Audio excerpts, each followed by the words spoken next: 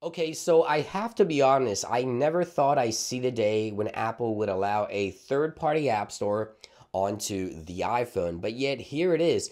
What you're looking at here is called the ALTStore, and this is a third-party app store that you can install on your iPhone so you can download apps from a third-party source and install them directly onto your iPhone without the need of having to use Apple's very own App Store. Now, the ALTStore has been available on iPhones for years as a sideload project, and you can install it on jailbroken devices, and I'm going to show you a demo here in just a few seconds.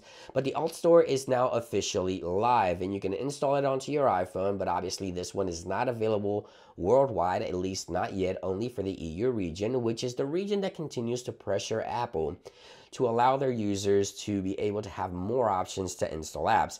Now, if you remember Apple's original argument for the App Store and why the App Store even exists, is that Apple wanted to provide their users with a safe and more secure way to download and install apps directly onto their devices to prevent anything from malware or spyware or any type of issue for privacy reasons, basically.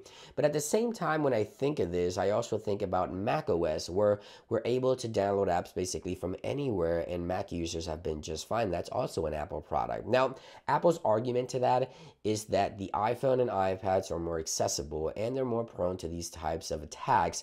So in this video, I want to talk about the ALTStore and get your opinion on third-party app stores, and the fact that you can now download a third-party app store onto the iPhone is kind of crazy. So let's dive right in. So let's go ahead and take a look at the ALTStore and what it looks like. There's the icon right there. When you launch the application, this is what it looks like right here. And you have your news tab at the bottom left here, which of course will provide you with some of the latest news happening here.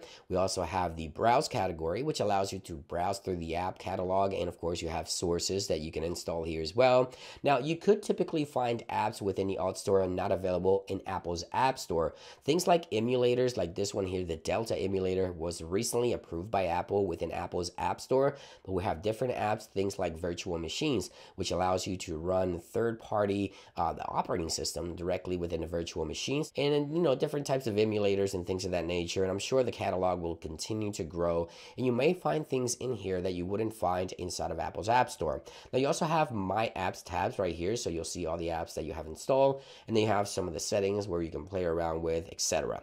So how can you install the ALTStore onto your iPhone, and who can install the ALTStore onto their iPhones? Well, for starters, your iPhone needs to be running iOS 17.4 or later, and this is the website right here, the ALTStore website, where you can download the ALTStore PAL, and right there it is, get the ALTStore. Once you click here, it'll bring you directly to the link, and if you live within the EU, you'll be able to install this application after paying a small fee, about 1.50 euros, as you can see right there. And according to the developer, this will pay for Apple's core technology and services and things like that. So 17.4 or later, and you need to be living within the EU in order to download the ALTStore, the third-party app store, onto your iPhone to download apps from another source other than the App Store. Now, my question to you is, if Apple allows third-party app stores outside of the EU worldwide, for example, here in the US, would you prefer downloading apps from the ALTStore, or would you prefer downloading apps directly from Apple's App Store? I think most end users would prefer to download apps directly from Apple's App Store, but for those more advanced users and people that like to try new things will most likely try the ALTStore. But I think most users, I want to say at least 80% of iOS and iPad users, will default back to the App Store, but that's just my thought. Let's see what happens in the future. But the first alternative app store is here, the ALTStore, another app store for the iPhone, for the EU, running 17.4. I thought I'd never see the day. Thank you for watching this quick video, guys. Let me know what you think about this, and I'll see you guys on the next one. Peace.